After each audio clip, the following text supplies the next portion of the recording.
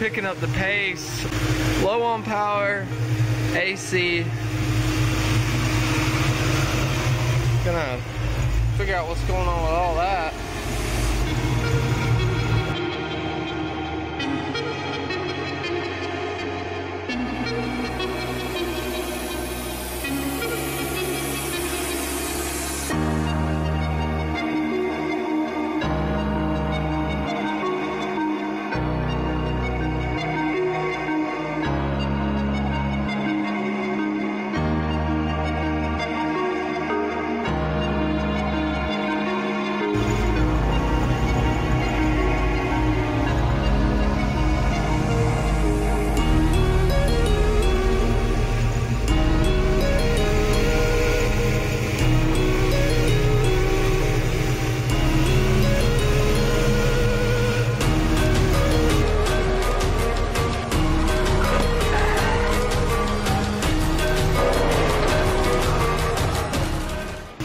Picking up the pace, doing some poking around on this one. Sammy, good old Sammy here, he's got a battery and some O2 sensors coming, or I gotta go meet up with him. You got the shit? Hey? You got the shit? What do you mean? Stuff. The Power Stroke is going billet. We got a Wicked Wheel 2. We got a set of bellowed up pipes.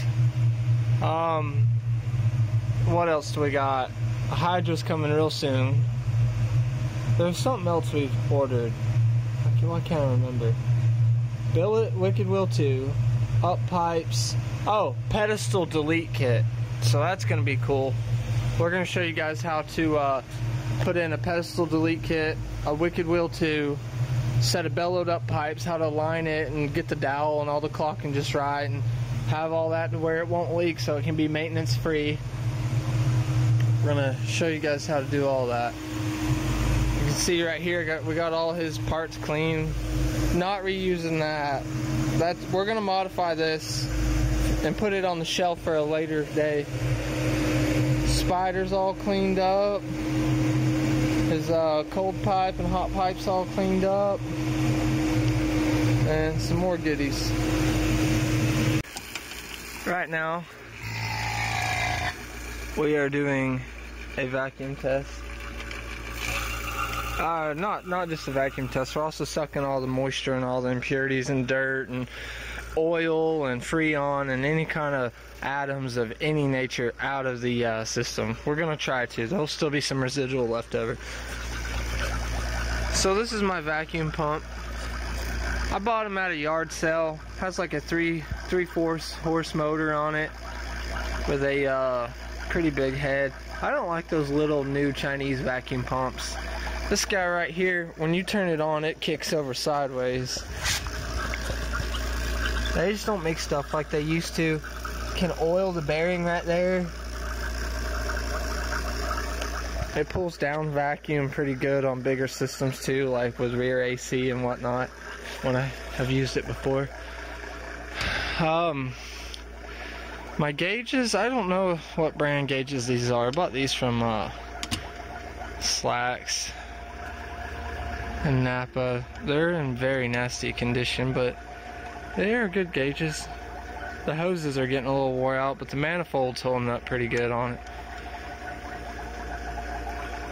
So fun fact, 27 kilograms of vacuum is the same pressure outer space is. So I guess a perfect vacuum would be 30, but it's damn near impossible to achieve a perfect vacuum because you have radiation and radio waves and whatnot, but that's that. Fun fact. So we're gonna back this down. We're gonna start it back up. We're gonna charge it a little, see if we can't get some cold air, or well, first of all, we're gonna see if it don't leak, but that's where we're at with that.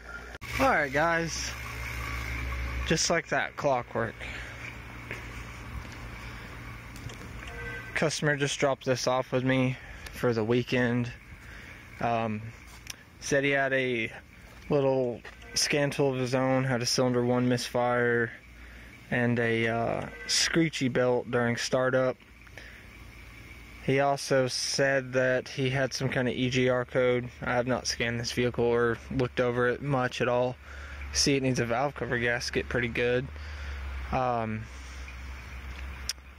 think the EGR might be doing something funny, because he said he did a tune-up and it's still running rough. So we're gonna go off his direction towards the EGR, but we're also going to be looking elsewhere in the meantime. Okay, I'm going to demonstrate to you why this AC system is inoperable right now.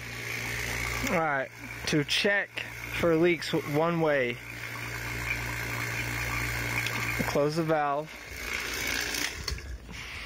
Now stare at this gauge.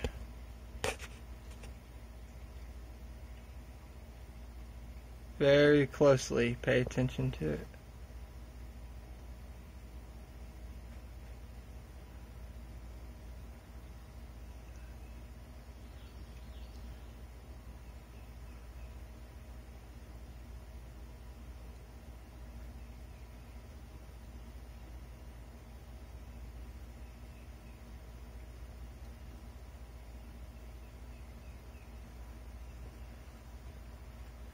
That is a big leak, and you can see the needle moving.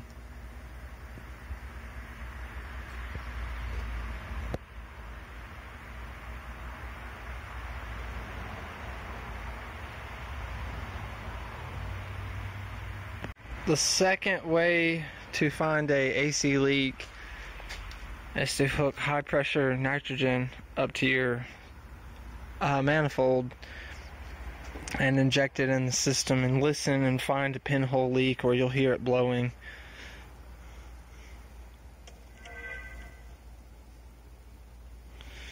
But that is the other way. And you use nitrogen because it does not hurt the receiver dryers or the accumulators or any of the seals or whatnot. And it doesn't have moisture, it's dry, and it's not flammable.